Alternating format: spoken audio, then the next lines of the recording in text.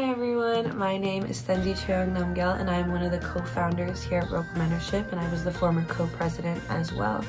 So as someone who has been so involved in the Rokpa community, I can tell you that, of course, being a mentor at Rokpa is something you can put on your resume. It's something that develops your leadership skills, but more importantly than that, it gives you a community full of like-minded, intellectual, driven, and passionate people who all care so deeply about advancing the Tibetan diaspora and about advancing Tibetan students in particular. So this is an opportunity you won't really find anywhere else, and it has really changed my life, and I know that it's changed the lives of many others. And I think you guys should all join. I don't think you'll regret it.